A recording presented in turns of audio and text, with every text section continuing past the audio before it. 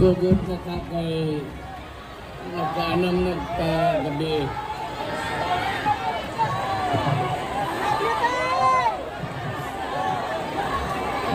Aron masayo-sayo ta tag 15 minutos sugod mi. Ako nang gituyo, ako naging 15 minutes kada tao para dili kaayo mo mahasol. Tindog, simuguan.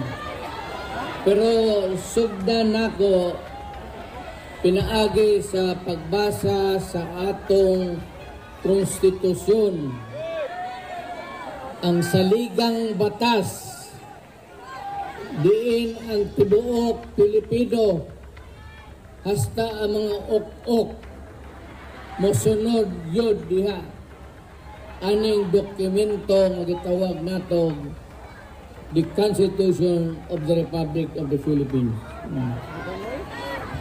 The President and the Vice President shall be elected by direct vote of the people for a term of 6 years only,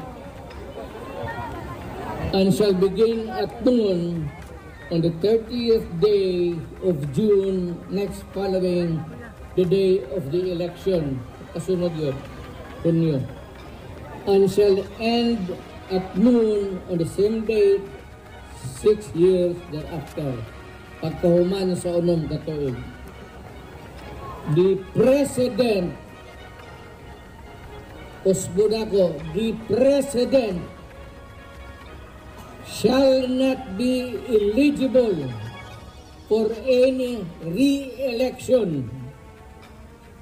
No persons who has succeeded him as Vice President and has served for such as more than 4 years shall be qualified for election to the same office. Duhane. Presidente o Vice Presidente duha ka istoryahan diri. Ang Presidente 6 years, ang Vice President 6 years. Pero kung ang Vice Presidente law ay lang paminahon, wa man po kung magbuanana, mo bitawong kaduwa-duwa ko kay tungod anak nako ang Vice Presidente. Dili ko gunta mo apil ane, apan napugos na lang ko kay murag wa nako kaangay sa naitabo sa atong nasod.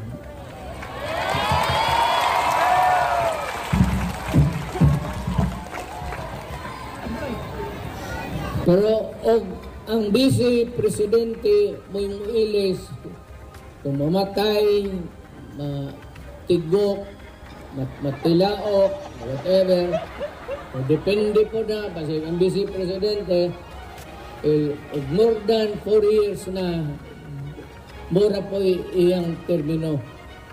Hasta siya, di na po makadagan. Maayo ning balaora. Guwapo gini nga balaod. Kay para nako ang 8 years medyo subidahon. Nakasuway na tayo. 6 years tama lang. Karon unsa may nahitabo karon, unsa may nagkaguliyang sa atong katilingban. Kay tungod diingon ning konstitusyon, kani konstitusyon nga akong igunitan, diin napili si Presidente Marcos pagka iyang presidente, dili siya nadaog aning present constitution nga 6 years lang talaga siya. Hasta si Inday, kung mo itong succession na akong gisbasa, muna karon abi nimo law ay kaayo mangyod nga kaning usa ka tawo, usa ka administrasyon maningkamot na pod usab sa konstitusyon para usbon tangtangon tong unom ka tuig o gustong dungagan. Kagidiri, 1 term, 6 years only. Karon naghimo sila bag-ong konstitusyon, muna gitawag og chat-chat, constitutional change.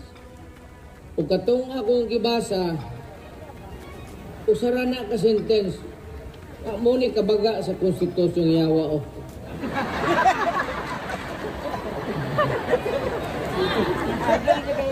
Bilaw, ibaw kagod sa ilang alisdan, kanirang section 4, kaning the president and vice president shall be elected by the vote of the people for the term of 6 years.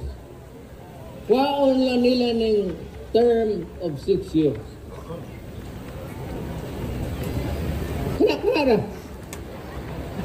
Kabagaan ng putang. Oh. Dora ka. Dora ka. Dora ka. Ilan ang kwaon for a term of 6 years. Butala naman shall be eligible for another re-election hantod sa ilang kamantayan. Law ay muna nga ako ni Pugos ko pag-atubang ninyo aron ingnon tamo nga dili maayo ang ilang plano. Pagsugod pa lang anang chat-chat-chat-chat ni gawas na ko. Ingnan ako o gusto mo amunduhan ni Inday buhata na ilisde pagkahuman maghimo mo bag-ong konstitusyon pero dili na motokma ninyo sa sunod nga presidente o sa sunod nga vice presidente. Dili kamo ang manginabang anak. Pangit. Pero gaya ng presidente, laing tao, okay na ang eleksyon. Pero kamong sunod-sunod-sunod nga patasaan na pod ninyo kay Raba ang kamala sa Pilipino laway na ko, di na ko kususul. Amigo na ko ni Buang eh. Panahon ra ni Marcos ni Adto o panahon ra ni Marcos karon na ilang gustong kalkalon ang konstitusyon. Mura ni duha ka Marcos galagyo sa nga pila ka tuig nga gusto gani katong usa di pod na gusto manaog. Muna ning usapod ning kamot na pod karon adi pod manaog. Motong niya do, naabtan yun sa report sa military, gisakyan sa Pilipino, mo na tong EDSA. Ambot ka ni, pero ako siya giingnan ko, Mr. President, I hope that you'd be able to recall what happened to your father. See to it, baka masunod kag sirte pareho sa imong amahan o imo ning pugson.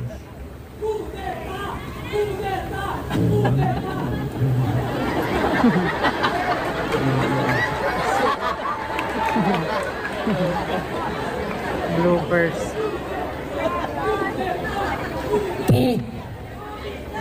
Di ay tata babata ada. Teba orang tite. So, ayaw sugot. Maranang ako mensahe. Ayaw mong sugot, anak. Kay nga naman, ang ngayon bang si Marcos magpadugay? Ang ngayon ba si Marcos natagaan pa na itong termino? Kung sa may rason, kung sa may iyang abilidad.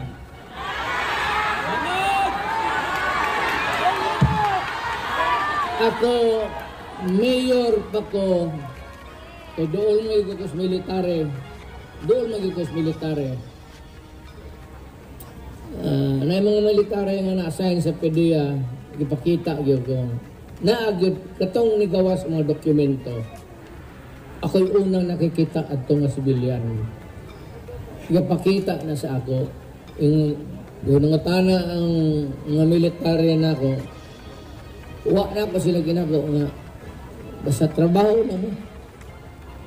Trabaho lang mo. Kung sa'y makapta sa inyong trabaho mo na di po ko gusto mo sugo, di po ko moinggon gusto mangunay o isig katao nga naas ka serbisyo sa gobyerno. Mayor malang ko, senador ko to. Sino trabaho na mo? Kung na presidente ko, mo gyapon gipakita ko nila. Ina ko, trabaho lang. Muna tong ilang gipanuhan, pero na udyok. Kay ang katong plano sa PDEA, mag-raid unta ngadto sa unit, sa condo unit ni Soriano, Maricel. Dito man sila naga Polburon. Ang tawag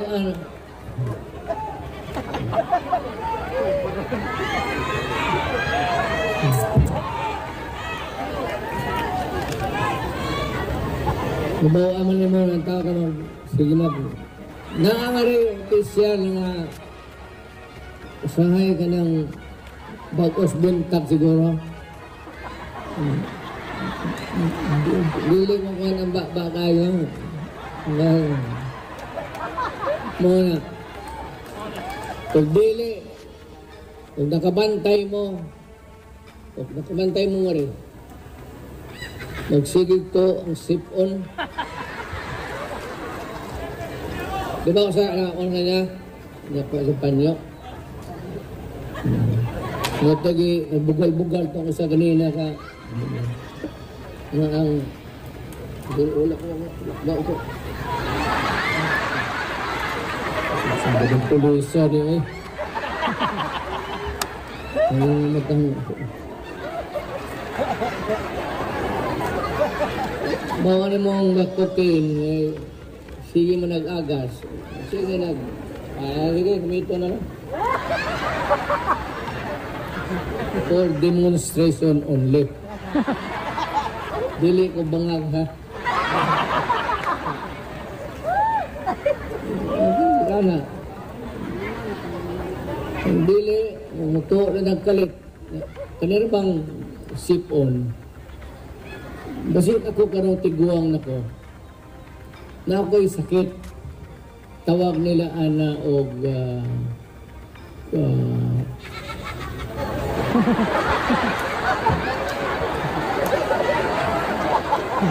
wak pa ni masakit ang ako basit na inyo pangutan-on.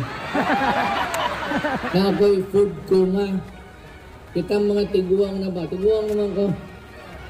Umana tog taon. Say magtuo lang ni inyong sip-on o sige mo atse. Sip-on no. Pag sige mo ana, muna yung food ko ba? Ito mo na bukaon ka. Kada humagkaon ko.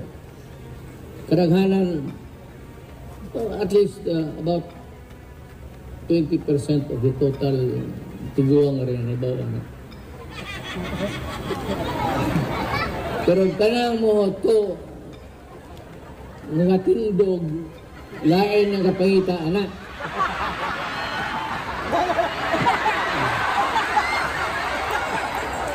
Panangid na sa imong asawa, inaday, watay, nagmahalay, magutag kina tas-as panahon. Mura pag sugod sa kalibutan, atong gugma na naman yun. Pero pwede ba itong extra sa gawas? Noro yung kamot. Mura na ang ano, wak gabi nga puro, sukad ni ato. Unom na atong anak, yawa, sige kaya gyapon. Muna, Sumura na ako ang minsan, ako lang sa gulag, bugal-bugal. Mura man gina akong patuyong. Ayaw mo pagsugot, ay painato nila murag rubber band ba? Gusto nilang inaton. May anang rubber band kaya taas-taas pa. Utin ba yung mong hinat?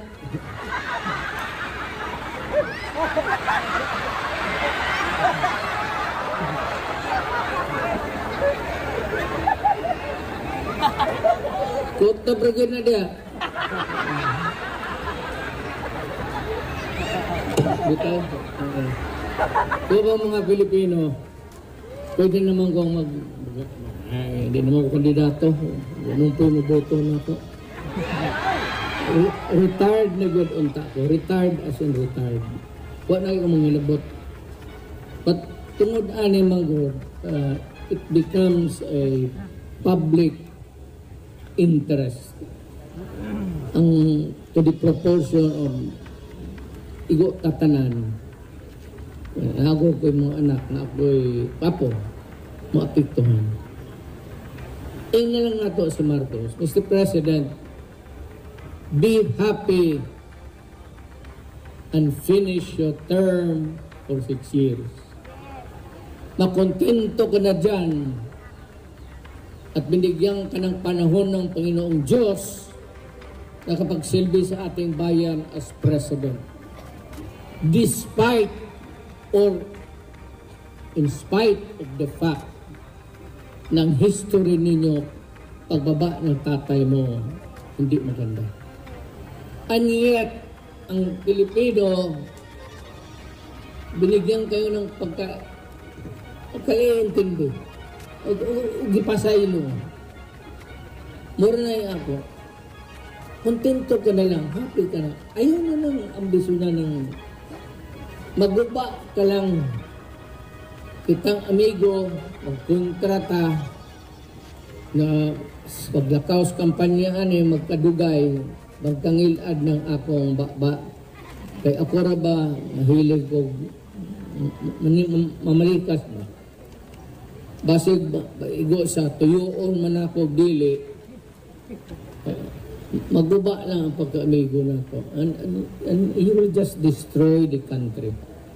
Kaya, naay mo, pag-ingon pa lang ni mo constitutional change, automatic na naara yung divider.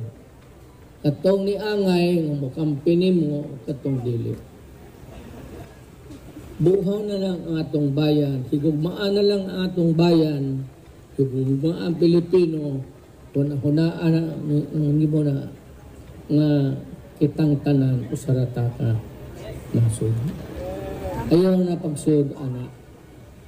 Mura na akong mensahe niya, ayaw na ng long-term. Buwara na ka, words ilang, self-serve for 6 years.